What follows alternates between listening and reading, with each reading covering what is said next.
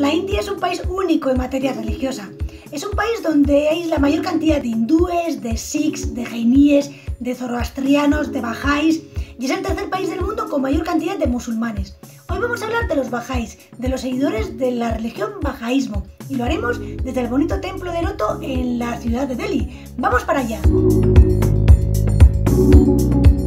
El bahaísmo o la fe bahá'í es una religión monoteísta que sigue las enseñanzas de Baha o llah, que fue su fundador y es considerado su profeta. Dice que las grandes religiones han sido representadas por mensajeros como Moisés, Krishna, Buda, Zoroastro, Jesucristo, Mahoma, que todos ellos han constituido etapas sucesivas en el desarrollo espiritual. Bueno, pues los bahá'ís creen que Baha o llah ha sido el mensajero más reciente de toda esa saga y que sus enseñanzas están orientadas a los nuevos retos morales y espirituales de nuestra época actual. Sus principios centrales dicen que solo hay un Dios, solo existe una humanidad sin distinción de raza, género y que todos somos iguales. Y dice que todas las religiones reciben la inspiración del mismo sitio, de la misma fuente divina.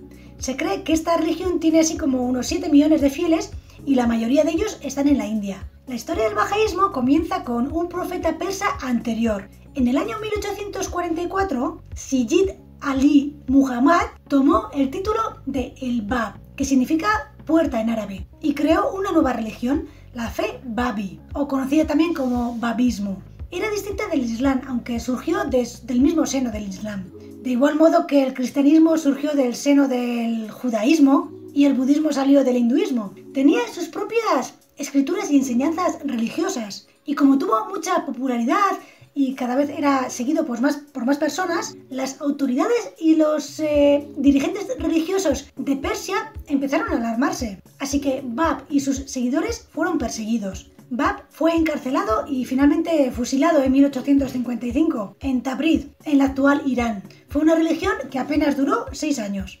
Después de su muerte, los seguidores del bahaísmo continuaron siendo perseguidos. Uno de los más implicados en este movimiento fue Baha o llah, quien fue arrestado y encarcelado en 1852 después de una gran persecución. Durante su encarcelamiento, Baha o llah sintió una gran revelación. Sintió que el propio Bab le había asignado a él como el siguiente profeta. Así que después de 11 años, y ya exiliado en Bagdad, anunció esta idea a su familia y a sus seguidores más cercanos. Esto le obligó a vivir exiliado en numerosos lugares, hasta que llegó en 1868 a la colonia penal de Acre, en la actual Israel, donde pasó exiliado y confinado durante 40 años, hasta que murió. Baha o llah escribió numerosos textos que la fe bahá'í considera que fueron inspirados por Dios. El principal repertorio de las leyes de la revelación que tuvo Baha o llah es el Kitab y Aqdas, el libro más sagrado. El segundo en importancia es el Kitab y Ikan, que reúne los rasgos elementales de la teología bahá'í. La fe bahá'í defiende la paz mundial y la armonía entre la religión y la ciencia.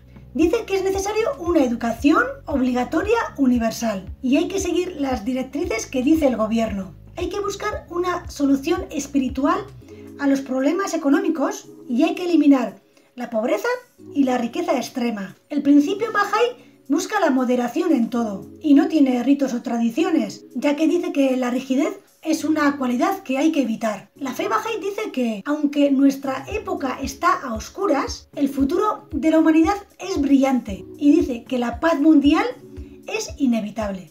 Las instituciones bahá'ís tienen terminantemente prohibido la petición de fondos de particulares y solo aceptan contribuciones de personas que están registradas como bahá'ís. Suelen realizar un ayuno de 19 días al año y consumir drogas y beber alcohol está prohibido.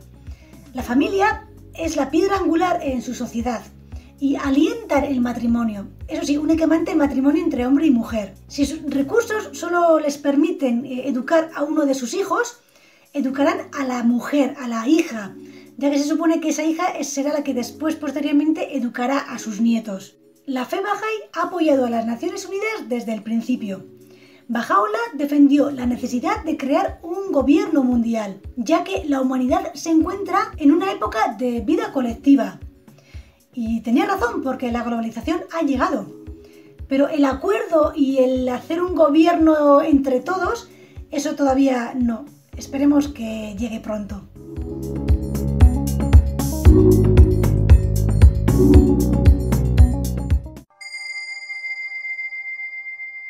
La Tierra es un solo país y la humanidad sus ciudadanos.